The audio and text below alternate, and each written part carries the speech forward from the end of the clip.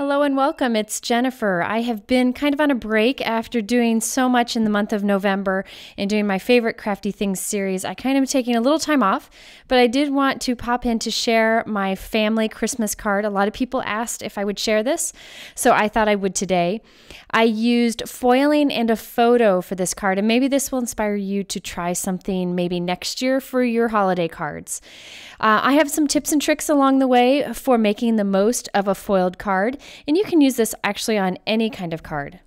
So let's start with the foiling. I was talking to my friend Christina Werner, and she asked if I was going to do foiling on my card. And I said, yes, I plan to. I want to have a family photo in the center with a foiled frame around it. And being the sweetheart that she is, she created this beautiful frame for me, and I added my own little sentiment on it. Now, you can also find similar downloads to print yourself at Christina Werner's shop, which I will link to.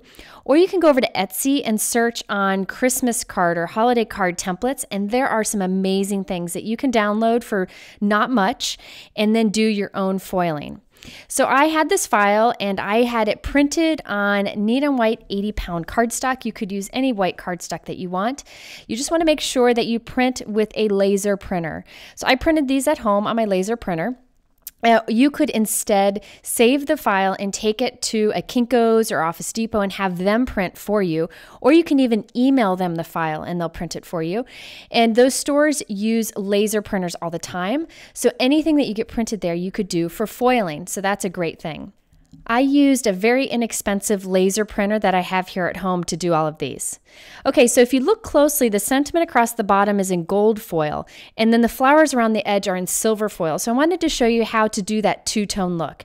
So I have printed and trimmed down all my pieces of the background here, and you can see it's black everywhere. That will soon be foil. This is an extra piece here. I'm just going to cut the sentiment out because I need to figure out how wide of a piece I need with the gold foil. So you see it's got those angled edges there just to make things a little more complicated, but I'll show you the trick I used. To cut lots of pieces of foil the same size at once, I kept it in the package so I could cut many at once. You could do them individually if you want to. This is Thermoweb Deco foil, which is my favorite foil to work with. You could also use the Heidi Swapp Mink foil. Those come in beautiful colors also. So now I have a bunch of pieces of gold cut to the right width. It really doesn't matter what the rest of the shape looks like. So I'm heating up my Mink machine. You could also use a laminator, and I'll talk about that in a moment. While that heats up, I'm going to go ahead and put my gold foil in place. I'm putting some adhesive right above the sentiment. My photo will cover that up, so no worries. So that it holds that gold foil in place, so that it only covers up the words on the bottom, not the flowers around the outside. I could have saved a lot of time here by only using one color of foil, but I really had it set in my mind that I wanted to make the sentiment gold and everything else silver. So yes, wherever I put that adhesive up there, some foil will remain, but again, I'm covering that with a photo so I don't have to worry about it. So when I'm creating cards, I'm making 220 of these cards actually. Whenever I'm doing that, I do every step completely before I move on to the next one. So I printed them all, cut them all, I went and added the gold piece to them all, and then I kept moving on from there. By doing all the step at once, it really saves a lot of time since you're not having to switch between. So I'm only doing 4 or 5 cards here for the video, but I did many of these for my family's Christmas cards. Okay, so once I have all the gold in place, it's time to go ahead and add the silver on top. So I have a piece of silver deco foil. This is actually half of a sheet that comes in that package, so I just cut the package in half. And I'm going to place it right over this whole piece. This piece is a little bit smaller than 6 by 6. I wanted to have a square card this year. I'm going to put this into the little sleeve that the Mink machine comes with, and I'm going to feed this into the machine. And you put the foil down with the pretty side up. I am using the Mink machine here today, but you could also use an inexpensive laminator. I like the Mink machine because it has the different heat settings, so you can do a variety of type of products with it. And I like that it's very high quality. And I will link to a video where I talk about the Mink machine a bit more. But remember, you can use a laminator here. The Mink machine really has served me well. I've made thousands of cards with this, believe it or not, between my Christmas cards and some kindness cards I sent out a while back. I've used mine quite a bit, and I'm really happy with how it works. So you just feed it through inside the sleeve that the mink comes with. And what I'll have now is anywhere there was that black laser printing, the foil will stick. So I can remove the silver and then remove the gold. Now you'll notice that my silver leftover piece has a lot of unused area in the middle. I'm keeping that, and I'm going to use that area on another project. See all that unused area in the middle? I can still use that again on another laser printed project. So I will be showing you in a video in the future what I did with all of these. I did not want that to go to waste. Okay, so now I can go and feed another through. And I actually had a couple sleeves going, so I could just feed one through after another to make this faster. And by the way, before you think I'm crazy for making so many of these Christmas cards, I do so because I like it. This is my thing. Some people bake a lot. Some people do elaborate gift wrapping. I like to make Christmas cards. It makes me happy to send these out to family and friends. I get my family involved in making them. I don't expect other people to do this. This is just something that I really like to do every year. Okay, so I go through, after all the pieces are foiled, I go through and I put double-sided tape on the back of them. So this is Be Creative tape. I always use these on my Christmas cards because I can put the adhesive down and then go on to the next step. So I can have these ready to go and adhere to the gold foil cardstock. I can also take these projects with me when I go to, maybe my kids' basketball practice or whatever, and I can make these on the go. So I make the most of my time. So I have gold foil cardstock here that I'm adhering these all to. This is from My Favorite Things. I really like their gold foil cardstock. I had my son help me pre-cut these down to 6x6, so it was a manageable size.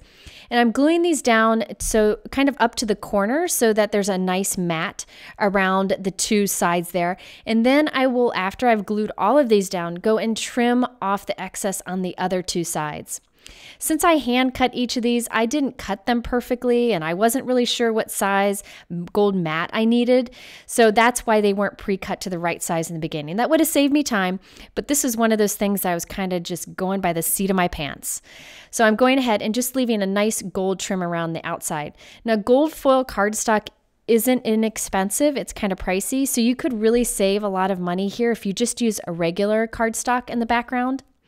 But I really had kind of set in my head that I wanted to use the gold foil. Okay, so now I have my photos printed and I'm trimming them down to 4x4. So I just had 4x6 photos printed and I cut off some of them, so it was 4x4. And I'm putting adhesive on the back of these also. So I went and I did this to all of my photos. So now I can remove the release paper and add the photo to the center of each of these. I try to use a family photo on my Christmas cards every year because it's just, I think, something personal that you can add to it. I know not everybody likes to do it, but I really love to see my friends and families updated pictures. It just makes me happy. Okay, so I've added these to the center of each of them, and this is where I thought I was going to stop. But I have issues with stopping, and kind of stopping when I'm ahead. I decided I wanted to add the word bless to it. So I have some more gold foil cardstock and I have this Stick It product. This is a great light, thin, double-sided adhesive. I'm going to put this double-sided adhesive sheet on the back of my gold foil cardstock so that when I die cut the word blessed, the adhesive will already be on the back of the die cut. So you'll see I'm removing the release paper one piece at a time from the Stick It product and pressing it onto the back of that gold foiled cardstock. Now you could do this also on the back of regular cardstock. It's just a great way to have the adhesive on the back of an intricate die cut. It really saves me a lot of time. Okay, so now I have the blessed word die. My friend Christina did this one for Simon's Stamp. It's one of my favorite dies of the year. And I'm just cutting smaller, more manageable pieces. Again, there is adhesive on the back of these. And I'm going to go ahead and die cut a bunch of these. So this was probably the most miserable part of this whole process. I had to die cut a lot of these. Thankfully, my husband helped out a bit. I could have saved a lot of time by not doing this step, but I loved this die so much that I was just determined to use it on my card. Okay, so after die cutting this, and by the way, I used a metal shim underneath my cutting plates that really helped to make sure that this die cut completely through each time. So after I die cut a bunch of these, I had this pile of blessed die cuts, and my daughter was so helpful and helped me push them all into like a big messed up pile. Bless her heart. But they were all tangled together. I felt like I was playing that monkey game, where they all hook together.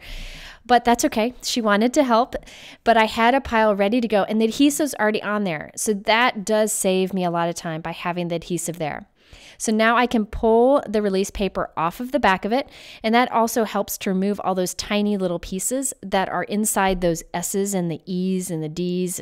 Anyways, so it helps to remove those. And the great thing about this Stick It product is it's a little sticky to the touch, kind of like a Post-it stick, but it doesn't stick completely till you press it down. So you can kind of move it around on here and play with it a bit before you press it into place. So I make sure I got it where I want it.